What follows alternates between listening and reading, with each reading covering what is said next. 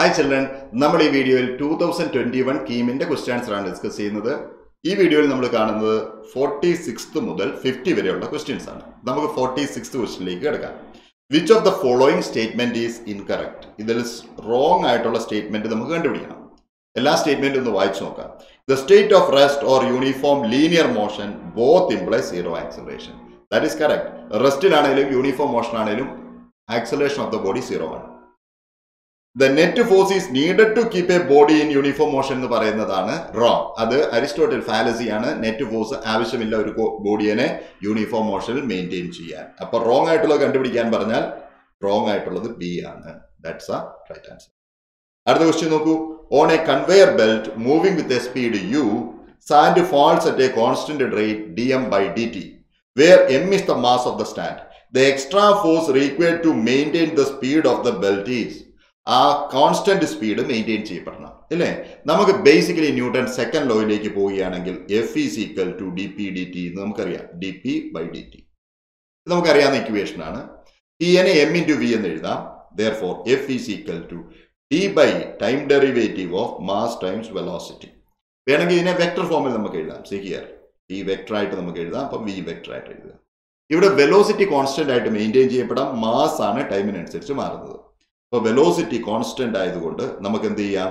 Velocity can be pulled out. V D M D T, D M D T അല്ലേ.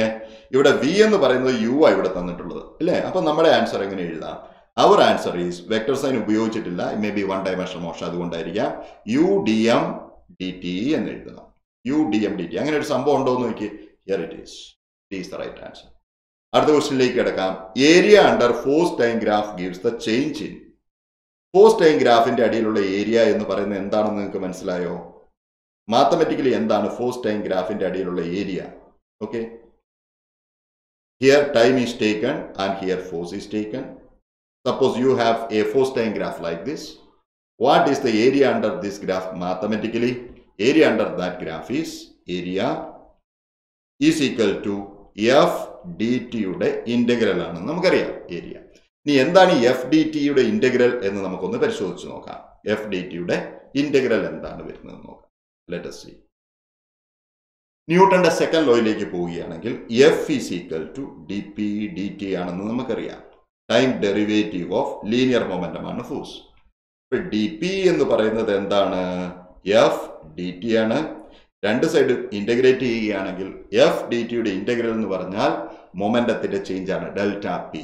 Okay, therefore delta P is equal to what? Integral F D T. അപ്പൊ area is equal to F D T ആണെന്നറിയാം. അപ്പൊ area എന്തിന് equal ആയിരിക്കണം? Area must be equal two is equal to integral F D T from T1 to T2. That is the change in momentum during that time, delta P. അങ്ങനെ ഉണ്ടോ എന്ന് നോക്കിയേ. Change in linear momentum. That's A right answer. Okay, 49th ക്വസ്റ്റ്യനിലേക്ക് കിടക്കാം. When a metal spring is elongated within the elastic limit, okay, work is done by the spring. Okay, ഒരു സ്പ്രിങ്ങിനെ വലിച്ചു നീട്ടുമ്പോൾ spring ചെയ്യുന്ന work negative വർക്കാണ്. അല്ലെങ്കിൽ നമ്മൾ പറയും work is done on the spring എന്ന് പറയും.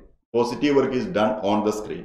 അപ്പൊ work is done by the screen എന്നല്ല, സ്പ്രിങ് എന്നല്ല പറയണ്ടേ, work is done on the spring എന്നാ പറയണ്ടേ. അപ്പൊ ഫസ്റ്റ് വൺ തെറ്റാണ്.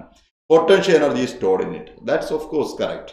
പൊട്ടൻഷ്യൽ എനർജിയുടെ ഇക്വേഷൻ എന്താ? ഹാഫ് കെ എക്സ് സ്ക്വയർ ആണ് അല്ലേ.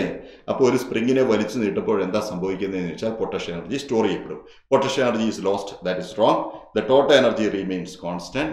Okay, that is wrong. As extension is increases, potential energy increases. It's kinetic energy is increased.